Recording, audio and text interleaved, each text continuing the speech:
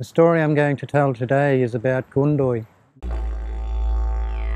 That's our language name for what the non-Indigenous people call Cassowary.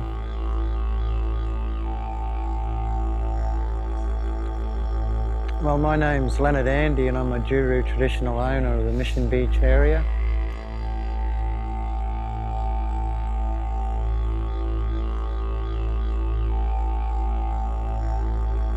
We have a story of him being a man, and as a man he wasn't very nice or good.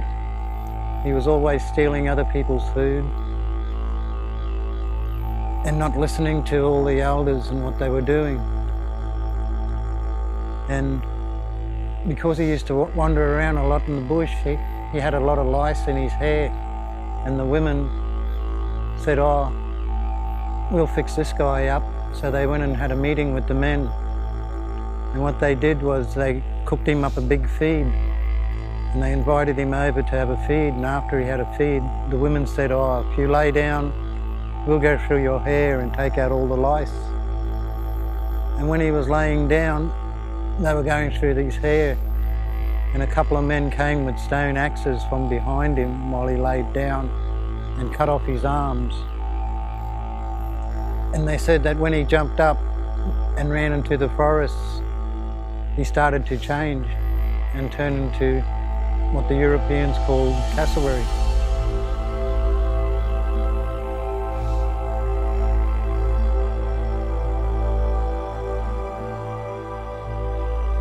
But for us, he's Gundoi.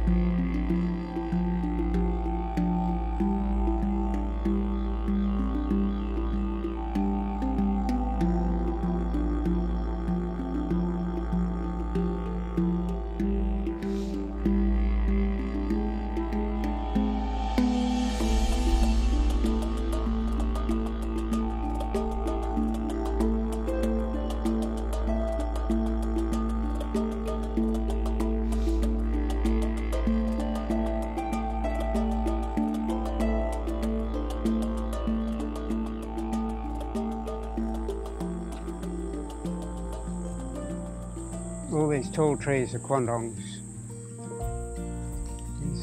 This is a revegetation area which we planted to rainforest trees after Cyclone Yasi in 2011 destroyed the passion fruit orchard. So now we decided to turn it back into rainforest, and it's a mix of pioneer species like the macaranga, bleeding hearts, and also things like cassowary plum, which is a rainforest species, and cassowaries eat the fruits, which are about this big, far too big for any other bird to eat, but cassowaries can pick them up and down they go, and you can see them go down their throat. It swells as it goes down. It's quite comical watching them eating a cassowary plum.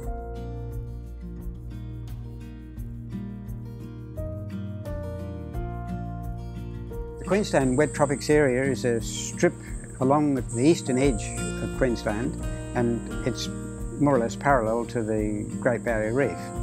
I believe it's the only place in the world where there are two World Heritage areas sitting side by side.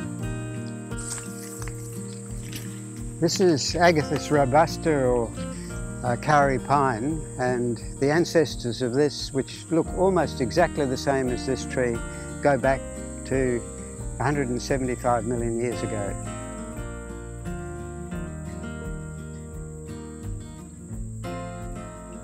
This is really a very special place because over millions of years, throughout the ice ages and the changing landscape, many species have treated this as a refuge. They've expanded out over the continent, and then when conditions have changed and become unfavourable, they've contracted and taken refuge in the valleys and the wetter areas of this wet tropics area where we have so many different species, enormous biodiversity.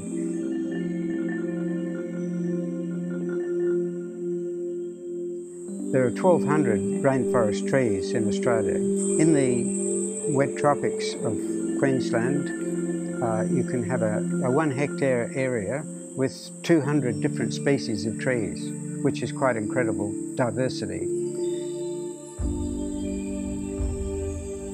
Although the wet tropics World Heritage Area is only about 9,000 square kilometres, we have 40% of Australia's bird species represented here, a third of all the mammals, marsupials, orchids, conifers. We have 50% of Australia's bats and butterflies are represented here, and there are 162 reptiles in the wet tropics. They range from a skink that's 4 centimetres long, right up to crocodiles that are up to 6 metres long. So there's a great range of both sizes and diversity, and they're still discovering insects and reptiles, fish, plants that have never been described in science before.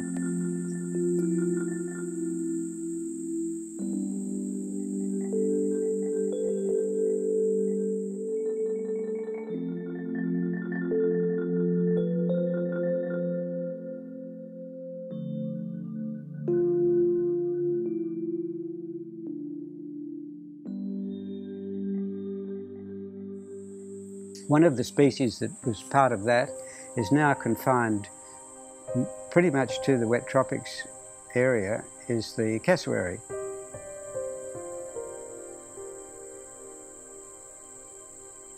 They're a very colourful and spectacular bird. From records, it appears cassowaries have been around for about 30 million years. And their lineage you can see when you look at a cassowary. If you look closely at the feet, and they look so much like the feet of a dinosaur. It's got quite a lot of appeal. It's very photogenic, but it's also a keystone species and fundamental to the survival of the rainforest.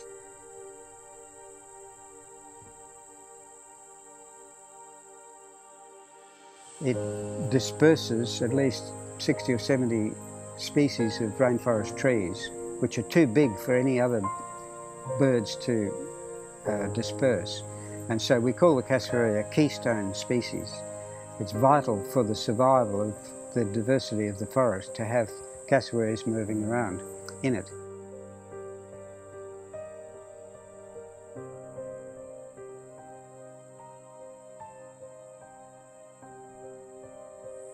This is bandicoot berry, which is a popular cassowary food when they can reach it, but the berries fall down when they're ripe eventually, like these dark ones fall off, and they're quite nutritious for the cassowaries. There's quite a lot of flesh in them and lovely purple colour. So that's typical of the sort of fruits that the cassowaries eat. And these produce fruit for at least 2 or 3 months of the year.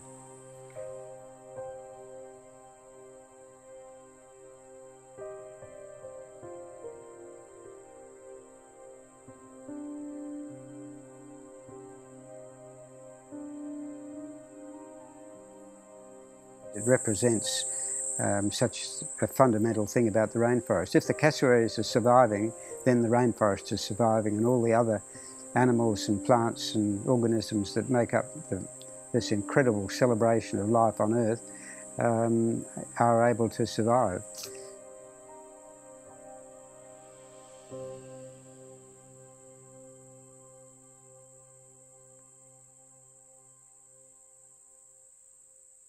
We only have about a fifth of the habitat that was here originally suitable for cassowaries.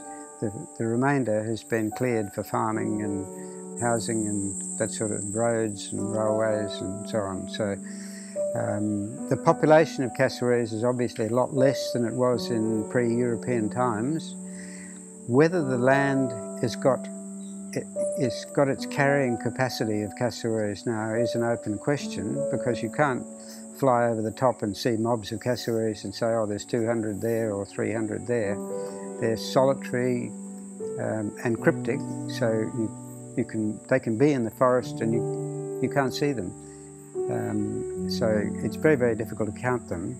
But some work has been done in recent times using DNA analysis of scats and putting that together with modelling, and they've come up with, one of the numbers was 4,200 surviving in all of Australia.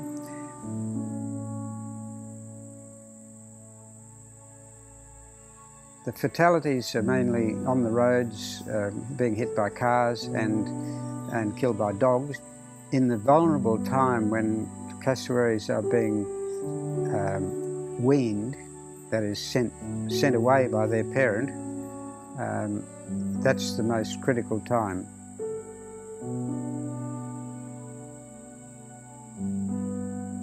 A lot of them die in the first year. The male tends to incubate the eggs and rear the chicks, look after them until they're about a year old. And then it's time for them to find their own territory, and they're on their own.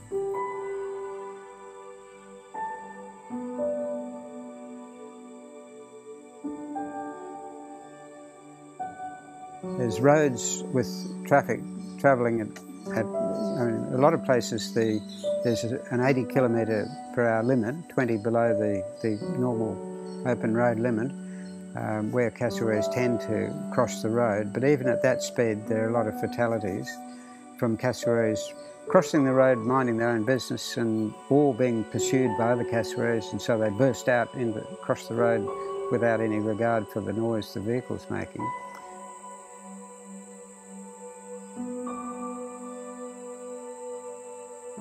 The other issue is that cassowaries that have been fed by people tend to become less shy and also associate people with food, and so they'll wander onto the road and expect that where there's a car there's going to be somebody that'll give them food. And the local vet says a fed bird is a dead bird.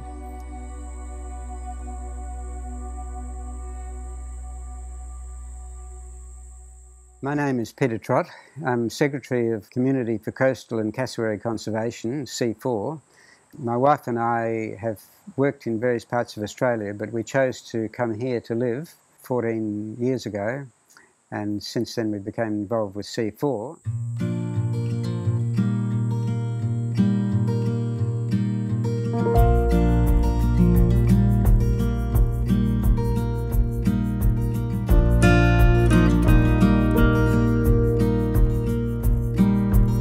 C4 stands for Community for Coastal and Cassowary Conservation.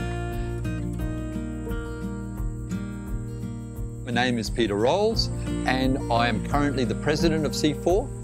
I've been the President since 2015. I've been in C4 on and off since the early 1990s. C4 is a community group. That means it's entirely run by volunteers.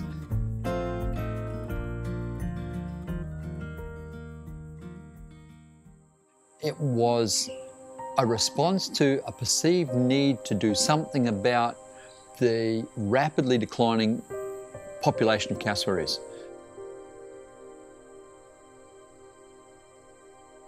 There had been a lot of clearing of lowland rainforest, and the cassowary population had sort of been hanging on but was declining.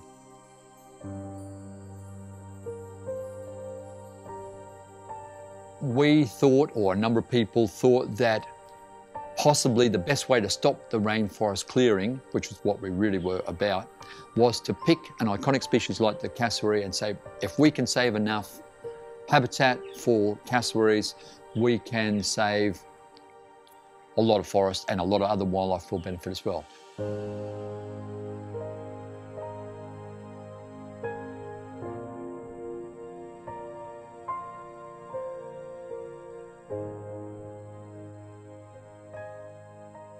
Very early in the piece, it was realised that a good way of trying to look after those animals was to put their food back. Putting food for cassowaries back was really pretty easy. People collected cassowary scats because cassowaries are major dispersers of rainforest trees. Collect the cassowary scats, bring them into C4, we'd grow the seeds, make rainforest food plants for the cassowaries, and then put them back. First it was back into our own yards, our own properties, and then it was a matter of hunting around for other people who would do it. And that's continued to grow so that we now are all about looking for land which is not being used any other way productively and can be made back into cassowary habitat.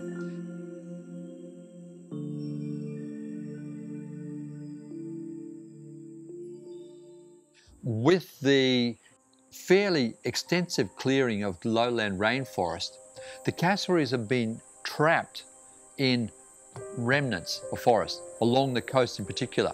The highest density of population of cassowaries is in the lowland rainforest. And so if you look at the extent of the wet tropics lowland rainforest here, there's a big patch up the Daintree, which is still really important. But south of that, you find that they're stuck on the coastal ranges. There are 9 distinct populations along the coastal ranges. Studies have been done into each of those populations and the numbers of cassowaries in each, and basically given them all a timeline for when inbreeding or whatever else will cause the local extinction of each of those groups. The Mission Beach area is probably one of the more extensive and certainly the highest density populations of cassowaries, and it's really important that it not be allowed to die out. If we can link it up to other populations, and especially with that main area to the west, that really increases its chance of survival.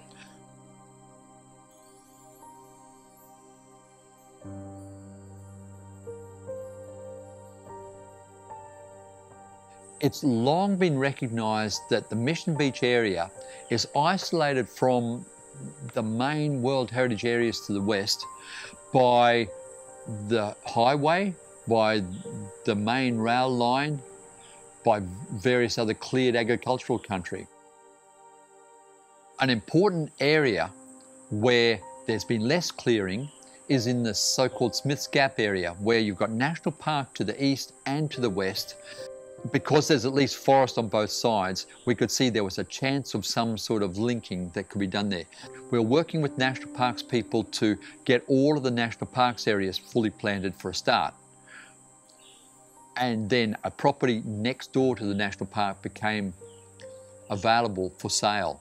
And so at that point we said, let's work again with Queensland Trust for Nature and buy that block of land.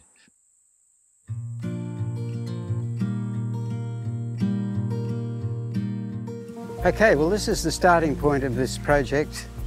As you can see, it says Gerbum, which is the name, the local Aboriginal name for the emerald dove. That's the Jiru and Gulnay tribal group name, and it happens to be the same word with both language groups. So we decided to call it that.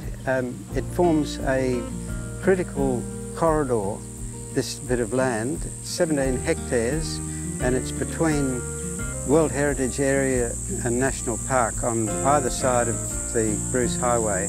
And this forms the missing link that will make a continuous forest all the way through.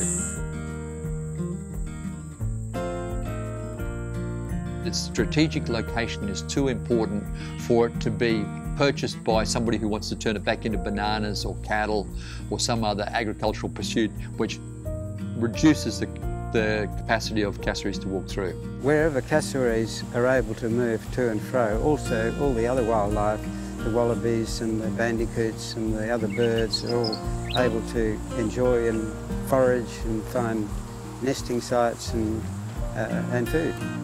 It was originally cattle. It may have been cane at some stage, but it was immediately before we bought it, it was bananas. And of course, the banana farmer did not want cassowaries on his block because they eat the bananas, but worse than that, the workers used to turn up with their dogs and the dogs would roam around on the block through the day. So it was a really effective block to cassowary movement in that area.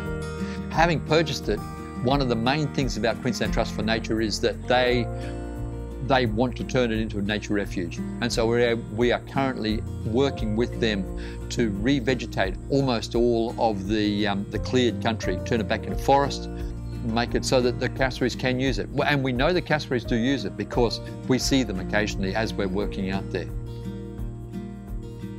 We began here in May last year, and so far we've planted probably about 1 hectare, and we're incrementally going further up the hill and over against the existing national park over the other side there. These existing trees here were planted about 25 years ago as a revegetation project. The forest up there, that's all national park, part of the Wet Tropics World Heritage Area, and so we'll be going right up to the existing forest. Across to the southwest, we'll be planting up against the national park there, so this will form a complete solid forest area. An ecologist called Norman Myers once described tropical rainforest as the greatest celebration of life on Earth, and you can see why. If you look through here, and you can see this creek that's 10 metres below, and the vines and ferns and everything climbing over each other to get up to the light, and then going up the mountainside through the gap, you can see the forest just clambering up over the mountain. All the plants fighting to get their share of the light. That's the wait a while. It sends up shoots that have backward pointing barbs on them, and they hook onto the foliage of other trees and keep growing and growing and growing until they get up to the light. And some of those canes that they produce can be 60 metres long as they find their way up through the forest to get into the light. And if you walk through underneath them where they're hanging down, they're very painful. They just grab hold of you like fish hooks, which is why they call it wait a while, because as you're walking through the forest, you get caught up on them. You have to wait a while you unpick them so you can get out. This is the northern section of the block. We'll be replanting this in the next year, revegetating it from the road down there up to the railway, and then we'll move further up the hill here, because we've got 7 hectares to cover altogether.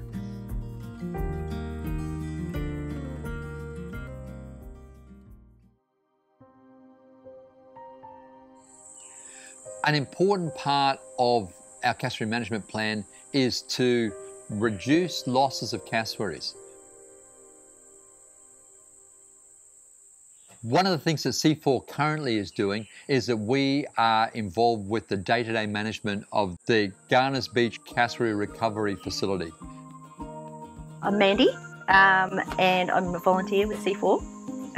So I volunteered in the nursery originally, and then I had the opportunity to come and volunteer at the Cassowary Rehab Centre. Each morning we come down and feed the chicks and give them medication if they need it, and if they need to be fed again in the afternoon, we do that here as well. So yeah, we're just basically at the place where they hopefully get looked after and rehabilitated back into the wild. It's not a zoo. It's a really important part that we try to minimise the personal contact with the birds, just to give them the medications that they need, but more importantly, the food that they need so they can grow well enough so that they can actually get back out into the wild. So this morning is breakfast, and I'm surprised we're not being stalked by the birds because they know when breakfast is coming. Each morning they get a fair whack of food, so they're pretty hungry. So they'll get a nice mixture of whatever fruit we can get a hold of. No citrus, but yeah, they love their bananas. So we've got Bobby and Golly in at the moment. They're two quite young cassowaries. Bobby, I believe, is from Wongaling Beach, and he or she, I'm not sure what sex it is. I don't think they can figure out which sex it is yet. Yeah, he was hit by a car, or the poor lady who hit it obviously felt terrible. She gathered it up, took it to the vets. It ended up here. It was stunned. It couldn't be reunited with its father, so yeah, it's coming to care here. Golly is from up in the Daintree area, and he was just found lagging behind the parent bird. So obviously, I think he had some kind of injury to his foot. They've been put together in one of the pens here, and they're getting along fabulously. It's so good to see. Yeah. They're very happy birds.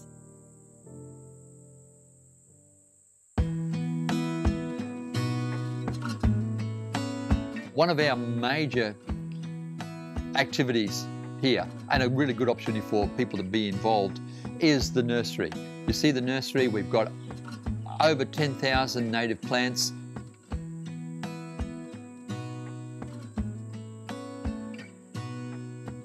We believe that people should live with wildlife, and that an important part of living with wildlife is that you have native plants in your garden. If you've got native plants in your garden, then that means that's the food for the things which should live here. It's the flowers that feeds the butterflies, the beetles, all the other insects. It's the fruit that feeds the birds, including the cassowaries. It's living with your wildlife rather than having the wildlife as something separate that lives outside your fence. So we have our nursery for local people to come and buy native species. Also, by having so many plants here, that's our stock that we use in our revegetation.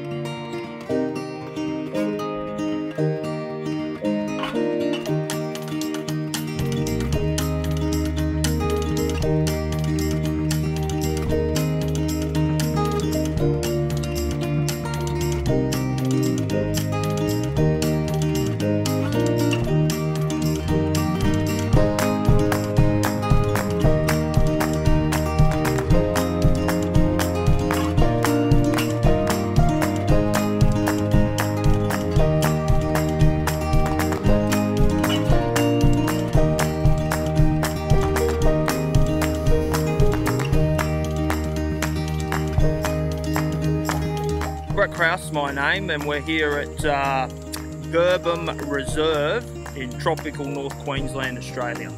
Highly important, this area. This particular spot here is enhancing the habitat. As you can see in the background here, we've got the World Heritage National Park, and where we're planting today with C4 is extending the habitat for southern cassowary, and as well as many other native Australian fauna species.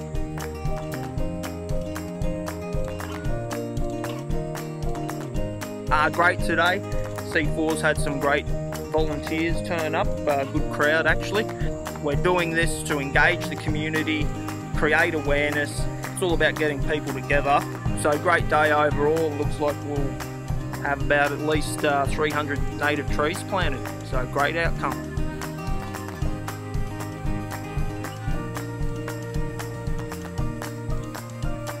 What would you like to say to people who are interested in getting involved? Come, just come, and we'll show you how to do it. It's easy.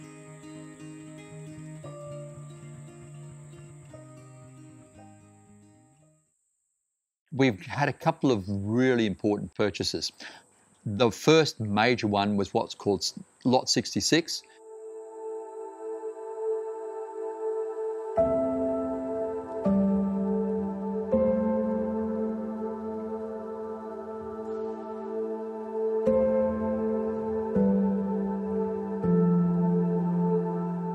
Well, Lot 66, or as we call it now, Cassowary connection, it started off more than 15 years ago when a developer put an application into the then Shire Council for a development of this 25 hectares with 55 housing lots.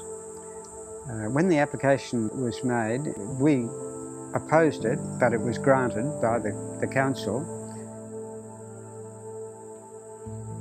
We realised that it was in a critical spot because it was going to sever a connection between continuous areas of forest. Even though it was rejected, we teamed up with others, and Terrain Natural Resource Management commissioned an ecologist to do a mapping of the wildlife corridors through this area, which was done, and we had that document and presented that to the then Minister for Environment, Peter Garrett. He reviewed the application and said that with that information there was no way he could allow that development to go ahead. So it was back to the developer, who then had the option of coming up with a plan with a less intensive, less intrusive development, and so they were talking about doing 20 lots or 10 lots or something, which made it of doubtful economic value. But in the meantime, we raised money over a period of years. We raised $250,000, and we were able to put that together with money from Queensland Trust for Nature, and as a partnership we bought the block.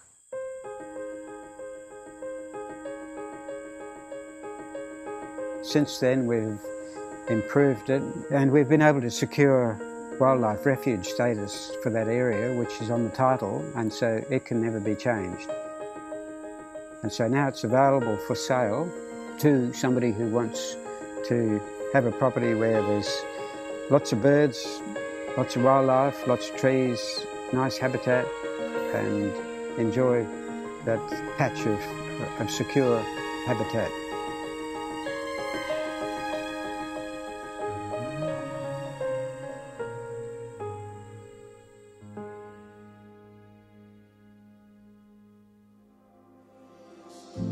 Since I was a kid, I've always been interested in nature. We lived in a bit of countryside that was near a river, and there was always some native animals around. Sure, it was the birds, we knew about native birds, but it was also echidnas, snakes, bandicoots, all sorts of things that you just took for granted as being part of your environment. But as the suburbs encroached more and more around us, those things that we took for granted just disappeared, and you didn't realise at first that they were gone until you'd say, haven't seen one for a long time. Chances of seeing one now, not high. So you actually have to consciously recognise what wildlife that you have and what you need to do to keep it, otherwise it will just slip away. It's just so easy for things to disappear before you realise. C4 is an organisation that is dedicated to try and maintain the very attractions that bring us all to live here. A lot of people come here and want to develop, and destroy the very things that make people want to come here. But we find that people come to our Environment Centre at Mission Beach, and one of the first questions that they have is, where can I see a cassowary in the wild? That's the number one thing they want to do. That's our heritage, that's our wildlife. I mean, Australia is very different from other parts of the world because it's been isolated for so long. And we have a fairly small area of rainforest in Australia, and it's so easy for people to just, again, take it for granted. Little bit by little bit, the forest is being pushed back. In the early days, the pioneers used to say, turn your back and the forest will grow up behind you. Well, it's not quite as simple as that now. Something might grow up behind you, but it's more likely to be weeds than it is to be forest. We are the stewards of this land. We do need to take responsibility for looking after it. Well, humanity is not the be-all and end-all on this planet. And it is our responsibility as custodians whilst we're on this planet to look after nature. We cannot function without it. There is no separation between us and the natural world, and the more we separate, the less there is for us as human beings. Look at what it does, it's amazing. You know, it nurtures us, it gives us everything. This is a wonderful area for exploring the wildlife and the natural habitat, because there's so much happening. The enormous diversity of plant and animal species. I think people around the world are more aware now than years past of the value of natural habitat. We're seeing quite a lot of support for what we do, and I think we are effective in steering the juggernaut of human development into safer ways. We try to share the things we value with others who may not be even aware of what is here. And by doing so, we believe that people will discover and thereby respect and want to protect and preserve. I think more and more people are sort of getting on board with it. I think there's a lot of people who just don't know how to connect and do something. Well, they don't know how to get involved.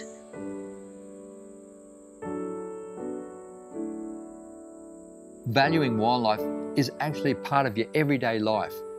Everything in the way you live has to take into account that wildlife needs to live here too.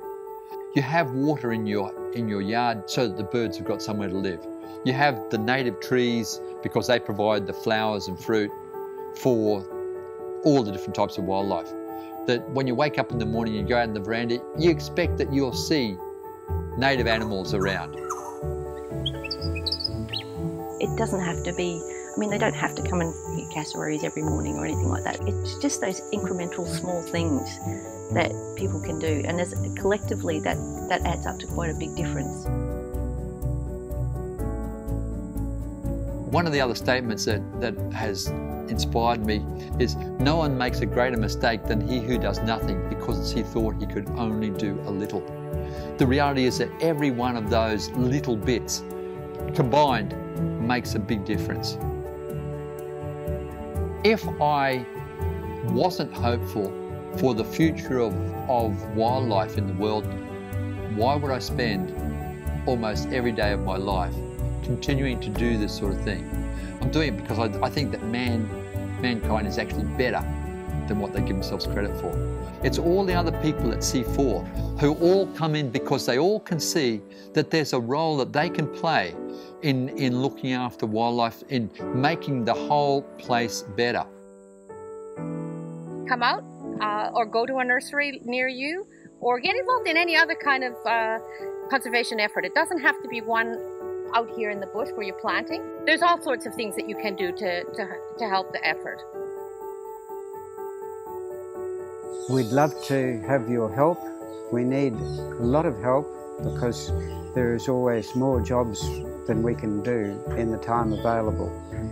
We welcome volunteers with open arms, and the other side of that is that we, like everybody else who joins, learn a lot of things because we have an enormous range of talented, informed people who are very willing to share their knowledge. And so by working together and sharing all that knowledge, it's just such an enriching experience.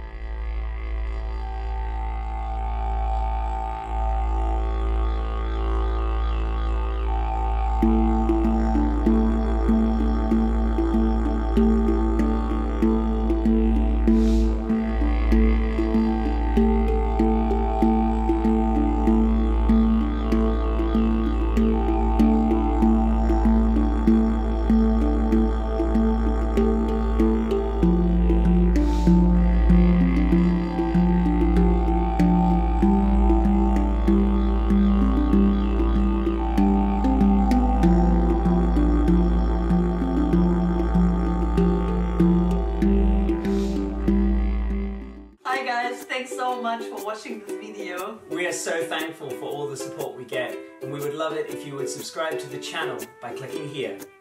Help us continue our journey recording and sharing the music and stories of the world.